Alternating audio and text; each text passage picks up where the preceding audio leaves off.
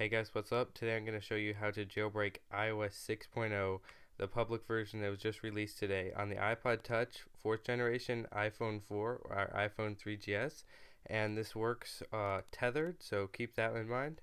So the first thing you're going to need is Redsn0w 9.13, 0.9.13 developer version 4.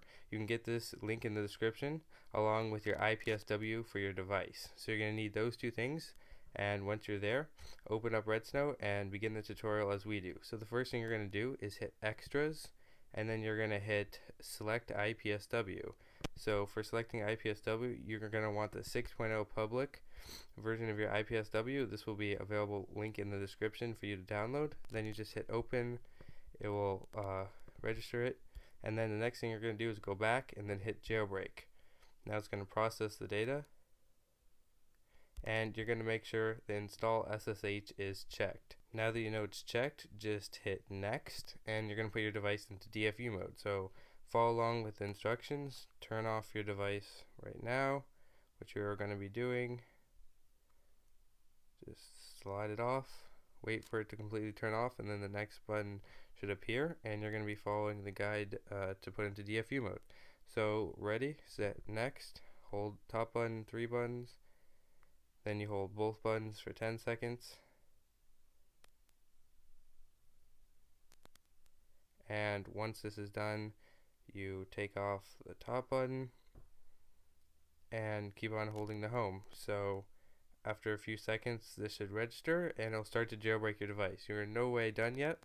Just wait for your device to go through the reboot. And once it boots up, we'll be continuing into the next step. You don't have to do anything until then. Now that the device is booted up, you're going to hit back and you're going to hit just boot. Now you're going to need to do the step from here out every time your device turns off, and that will make it so Cydia will work again. So just close that, and now you're just going to hit just boot and basically do the same procedure we did before. So turn the device off, slide to power down, and then hit next and follow along with me, holding the correct buttons as it displays right there. So now we have both buttons pushed down.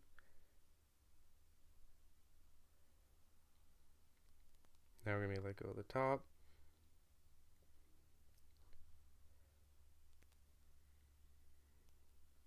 And now it should turn on. So it will show a pineapple shortly, and then your device will turn on tethered. Now you're almost done. All you're going to have to do now is load Cydia onto your device.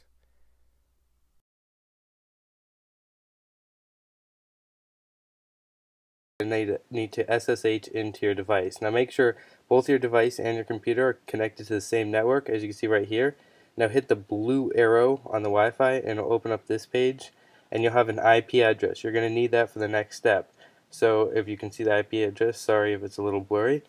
Anyways, what we're going to do now on the computer is type SSH and then root at, and you're going to use the IP address that we have on the device, which is loading right now, which for me is 10.0.1.86.